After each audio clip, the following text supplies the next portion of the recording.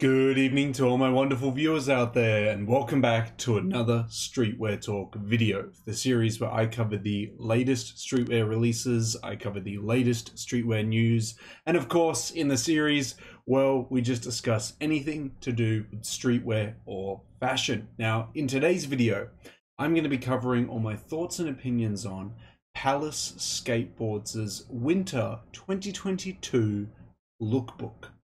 Well, it's that time of the week, guys, because we just did a top 5 video covering my top 5 favorite pieces of Palace's Autumn 2022 collection.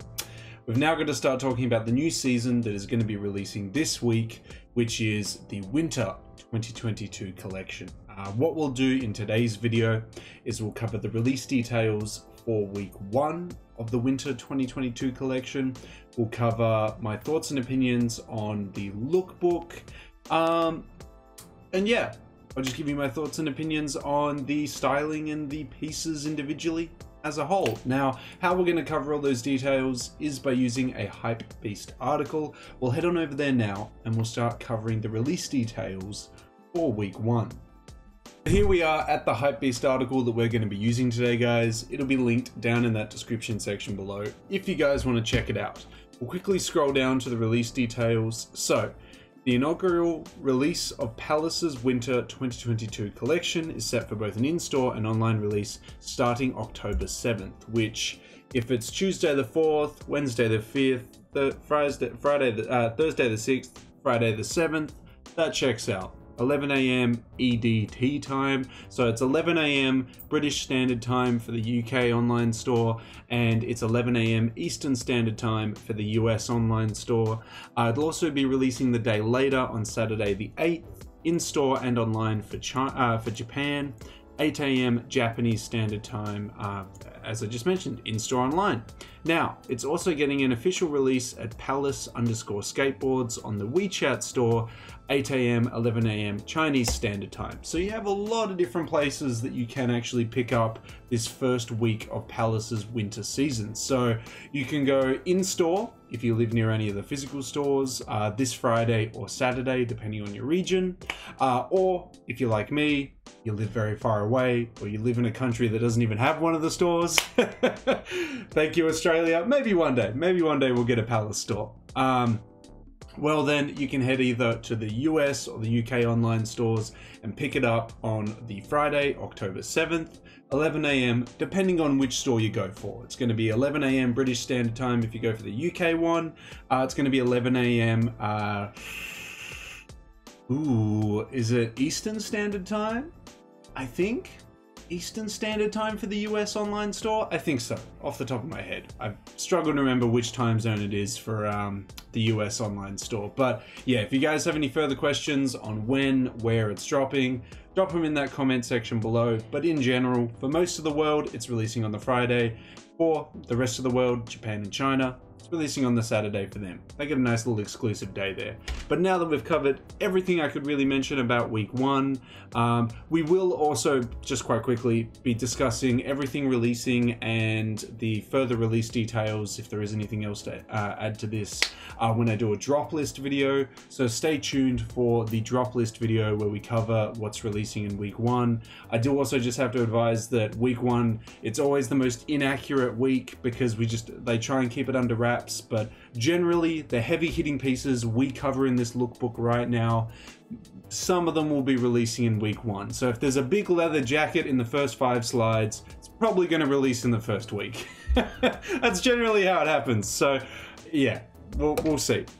Anyway, now that we've covered everything to do with week 1, let's get into the lookbook and see how this season is shaping up. It's a winter season, so I'm feeling that there's going to be a lot of jackets, a lot of heavier outwear, hopefully a lot of knits and hoodies. Let's dive in. Let's see if Palace has got us covered for the winter season. To start off with, we get one piece highlighted to us, which is this varsity jacket, this collared varsity jacket. I don't know if this is an Adidas collaborative tee, but it kind of looks like it is with the text in the center there. We've got Palace written on the varsity jacket, big Palace P, Palace written down the sides, 2022, London. It's okay. It's there have definitely been better varsity jackets that have released from Palace. We've got some very baggy blue denim. We've got the varsity coming in another color here. It doesn't look like it's leather. Looking at it, it looks more like of a nylon material, which is a bit of a miss for me, but yeah. This varsity jacket just isn't doing too much for me. Next, we've got I don't even know what to call this. It is a button-up, but it's also a knit, and it's not really a cardigan. It kind of looks like someone meshed together a knit vest with some sleeves. Yeah, very odd silhouette here. Kind of reminds me of like I guess a knit sweater that someone in a bowling alley would rock. It's so many different, I'm getting so many different feelings from it, but not positive things, because I'm kind of like, this is kind of wacky. We've got some corduroy pants down here, nothing too crazy. We've got a very utilitarian Cordura jacket featuring 2 big pockets on the upper chest, 2 smaller ones on the bottom one, with, I gotta say, a nice little contrasting red collar as well. We've got a nice yellow colored flannel underneath, some nice very dark denim down here. Nothing too crazy. We've got this little Japanese, again, I assume it's Japanese, could be wrong. I'll just go with like this very Asian Palace graphic that we've seen in previous seasons. I wasn't too fond of like the cutesy stuff that they did with this graphic and the other graphics, but it sold and people were pretty keen on it, so I could see them bringing it back. Very strange to have it on a zip-up hoodie. Does anyone else feel that way?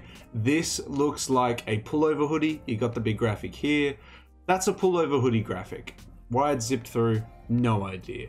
We've got the matching Cordura pants that we saw to the jacket just before. I'm sure the fit altogether would look kind of crazy. And we've got a little duck cap as well up top. We've got a denim jacket silhouette. Looks kind of like a type 2, maybe a type 3. But instead, it's done with like a polyester, that's probably the best way to just put it, like a polyester, like a plastic like material, which could keep you nice and warm, because it'd be like those liners of those like military jackets and stuff like that. Like it would keep you quite warm. I know a lot of brands like Undercover uses them for the inner linings of a lot of trench coats and stuff. Like it will keep you warm. It's just crazy to see it in that type of silhouette. If there's no huge back graphic on it and it's just like this, I could kind of get around it. It's kind of a cool idea to have this type of silhouette with this material. It's interesting. We've got those pants making another showcase there. We've got a jersey which says Palace Blunt. I actually don't mind the graphics on it. I don't mind the colors of this one here. It's okay. We've got a matching varsity cap to the jacket that we saw before with the same patches on it. Just some simple black pants there. Got London 2022 written on the back. It looks like these black pants feature that Snickers logo that I always keep saying is making an appearance. Yeah, crazy.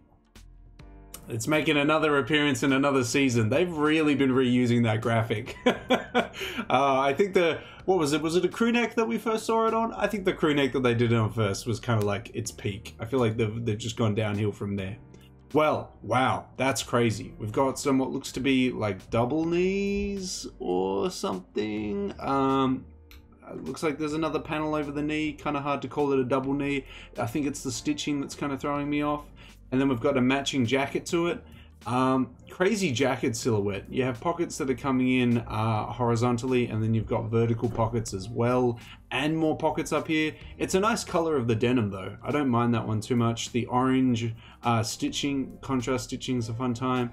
The cap's a bit too much for me. It looks to be a hoodie underneath that has maybe a zip as well, so it could be a black version of that cutesy hoodie that we saw before.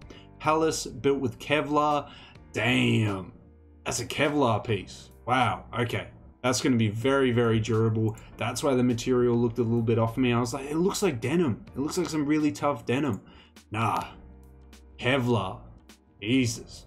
Palace is going wild with that one. I like how the logo and everything though is incorporated well into the jacket and the colors all match. It looks cool. It looks cool. Looks like some glitter polo. I'm not feeling that. Looks like we're getting a grey version of those Cordura pants we saw. Getting a vest version maybe of the Cordura jacket, or maybe it's like you can unzip the arms or something. It kind of looks like the same fit as before with the yellow flannel, so maybe the arms can be unzipped. Looks like we just got a little forest beanie there. Nothing like too, at the moment, at 12 slides in, nothing that's really gripped me. Nothing that's got me going, wow, crazy. Yeah, again, it's okay. Okay, so we've seen this type of silhouette done before. They've done it on a couple crew necks, and they even re-released the crew neck in a couple different colors a couple seasons later. We've got this patchwork design. This time it's done with different materials for a knit kind of take on it. Yeah, it's okay. It's nothing too crazy. It would have actually looked nicer without the Palace logo there and just been like a patchwork kind of knit. I like the different textures and the different, I guess, directions these textures are heading and everything, but yeah, it's not doing anything too crazy for me. We've got the matching sweatpants to the hoodie that we saw before with the little like bunny Asian characters there. We've got a simple little hoodie here. I don't mind this one. Nothing too wild though. We got Polartec pants down here, cargo pants. We got zips on the knees, so pockets on the knees, pockets up the top here. Nice color. I could see a lot of people getting around that. There's probably going to be a matching jacket as well. Fun little camo jacket. Yeah, I mean, it's okay. We've got a woodland camo tee. We've got those Cordura pants making the like 50th appearance again. Just a simple retro looking crew neck with a hat yeah, I hate those. I hate the sides. Some okay pants. Okay, that's kind of fun, like a corduroy overshirt with excessive amounts of pockets on it. It could be a nice little piece to throw over. We've got a Palace P crew neck. I like that silhouette. Ralph Lauren does a lot of it because they like their like preppy private school look. But yeah, I think it could have done without the Palace logo at the top and just been a nice P there. Oh well, nothing too crazy. We got some jeans there. We got the full Cordura jacket, so this is, or the full Cordura set. So this is the pink version of the green pants that we saw just before, and the matching jacket that correlates with it. I like this design here, how there's one zip to slightly bring it down, and then you can unzip it completely. It's not symmetrical, it's asymmetrical. It's cool. That's a cool way of handling it. I haven't seen something like that before. It's gonna look weird if you zip it down to the end of this one, but then only zip it down to there. That's gonna look wacky, but I can see people doing it. It's okay. It's nothing too wild. That's a nice long sleeve. Is it a long sleeve? Like it maybe think it looks like a crew neck, but I don't see the crew neck bottom to it. So maybe it's a long sleeve. It's a nice little piece there. Nice little, very skater looking outfit here. Just a zip up hoodie, very washed out jeans. Looks like we've got a hoodie version of the Polartec pieces we saw before, with those green pants making an appearance again, with Lucian very, very shaved up there. Nice. We've got, this is an interesting take, we've got like the NASCAR excessive logos look, but done on a denim overshirt instead of like a jacket like it's traditionally done on. It's not doing anything for me at the moment. We've got a plaid cap. That's actually quite a nice looking cap up there. Gore-Tex as well. You can see, I think it's the Gore-Tex logo off to the side there. Nice looking cap up there.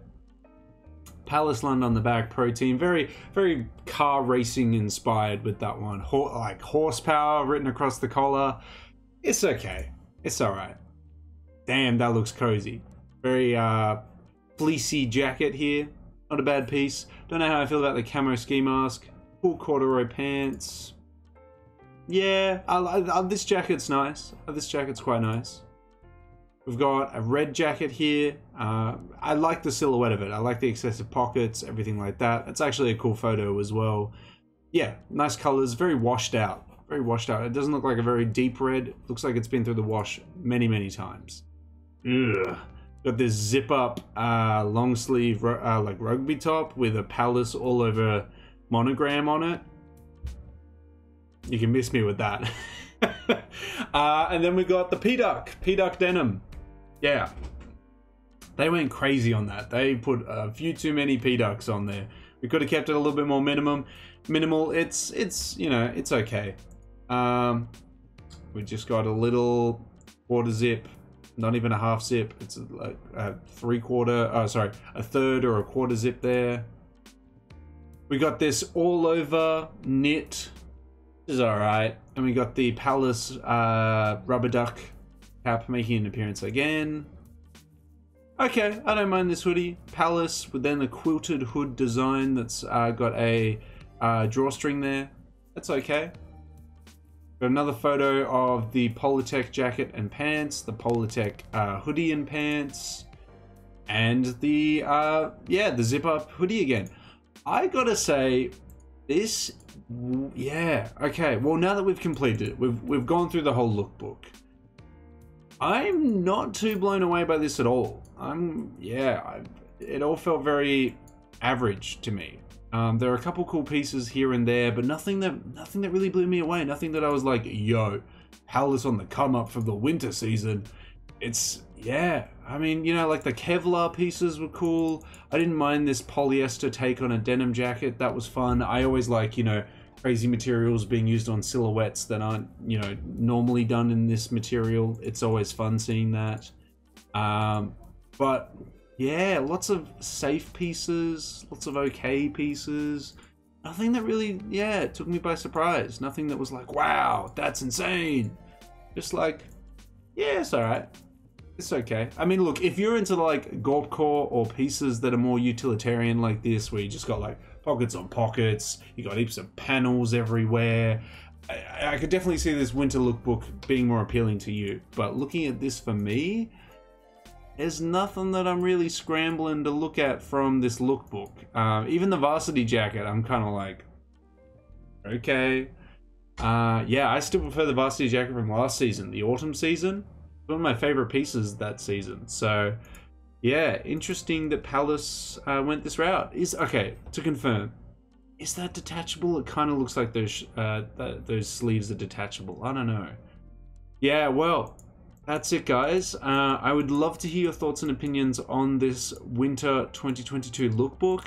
For me, yeah, I'm quite comfortable skipping most of what I've seen in this lookbook. Nothing that I'm going too crazy for, but maybe you feel very differently. Maybe you really like a lot of these pieces. Maybe they really fit your aesthetic more than, you know, they fit mine. That's totally fair. Those are also very much painter pants. Double need painter pants. Look, it's got the painter. Yeah, it's got to be. Yeah. Okay. Anyway, would love to hear your takes on it, your thoughts and opinions on it, guys. For me, I think this is a very average looking lookbook for me. There's nothing too crazy here. Yeah, but I'd love to hear your take down in that comment section below. Well, that's all there is really to cover, guys. We covered the release details for week 1. We are getting week 1 on October 7th, the Friday, or if you live in Japan and China, the 8th. We covered the lookbook. I was like going in with high hopes. Winter season, that's my favorite season. Rocking a bunch of layers. I was ready for nice jackets, nice leather jackets. Palace doesn't generally do trench coats, but you know, I was willing to wait for it, see if it was going to happen. Some nice hoodies, knits, crew necks, just any outwear, but yeah, there wasn't, yeah, it kind of just wasn't hitting for me. Just wasn't doing anything for me. Maybe there will be something in the range. The range for the winter season has released, so we can see everything that's releasing in the seasonal catalog, not the collaborative catalog, because we don't know what collabs are coming until obviously, you know, Palace announces them. But yeah, some very safe pieces, you know, some okay pieces here and there, but yeah, I don't know. No big heavy hitting pieces that made me think, wow, the winter season. I don't know. Kind of expecting more. It is what it is, I suppose, but maybe you feel very differently about that. You know, we've covered everything to do with the first week, the lookbook and all that. I'd love to have that conversation with you guys in the comment section below. You know, maybe you think it's really good. Maybe you really like all the utilitarian pieces. Maybe you really like the hoodies that were showcased. Maybe you really like the pants. I'd love to hear any thoughts and opinions on the lookbook down in that comment section below. And of course, if you guys want me to keep covering upcoming Palace seasons, releases, and collabs, just got to give me the 3 indicators I always ask you for, which is a like on this video, a comment in that comment section down below, and the best indicator of them all, subscribe to the channel. As mentioned in previous uploads, this month we're trying to aim for the subscriber milestone of 3,455 subscribers before the end of the month. We're like 1 sub off. We're very, very close. I hope with your guys' continuous support, we can reach 3,455 before the end of the month. But that's everything I really got to say about this lookbook, guys. I would have liked to talk about it a little bit more, but there wasn't any pieces that, that really gripped me. That really took me by surprise. So pretty easy, pretty breezy to just go over it, but I don't know, maybe, as I said, the range might have more in it, and then when we actually get to cover it in the weekly drops, there'll be something there for me. Stay tuned for that as well. The drop list video will be coming soon, as soon as we have the release details for week 1. I'll get onto that as soon as possible, guys. But yeah, that is the lookbook for Palace's Winter 2022 season, guys. So until the next Palace video, until the next drop list video, until the next Streetwear Talk video in general, I'll catch you later.